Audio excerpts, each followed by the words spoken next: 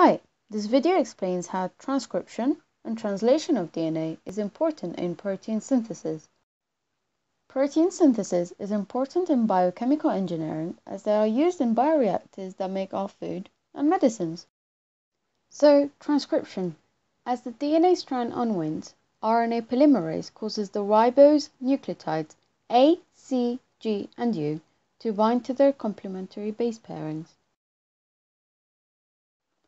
As a result, you get a single strand of RNA known as pre-mRNA. Then the pre-mRNA strand undergoes splicing, where a spliceosome enzyme cuts the strand, removing all the genes that are not expressed, known as introns, keeping only the genes that are expressed, known as exons. As a result, a messenger RNA of exons exits the nucleus through its pores and attaches to a ribosome on the rough endoplasmic reticulum. Translation.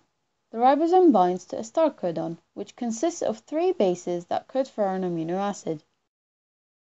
As the ribosomes move along the mRNA strand, translating RNA molecules with an anticodon on one end and an amino acid attached on the other end bind to their complementary codons. The first tRNA molecule binds to the mRNA strand where the amino acid it holds binds to its neighboring amino acid on the second tRNA, and so on. As more tRNA molecules bind to the mRNA strand, more amino acids form polypeptide bonds. As the ribosome reaches the stop codon, the tRNA, mRNA strand and the link of amino acids are separated. Finally, the polypeptide chain of amino acids folds into a more complex structure, hence a complex protein is released.